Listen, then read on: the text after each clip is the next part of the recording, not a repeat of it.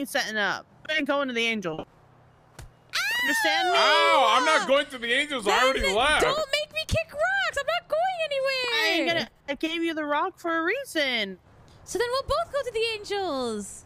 Oh, okay. All right. Then they'll have 300% cooked. Oh my God, the Angels stonks. And then we'll both ditch the Alex. Actually, you know what?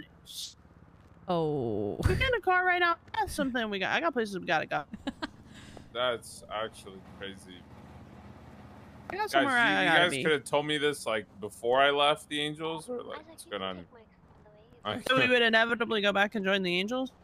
Yeah, like you guys should have told me this like a year ago. When do I start being a cook? Have you done a lap cook yet? Today, if you hadn't left. Like, do you know your lap strain or no?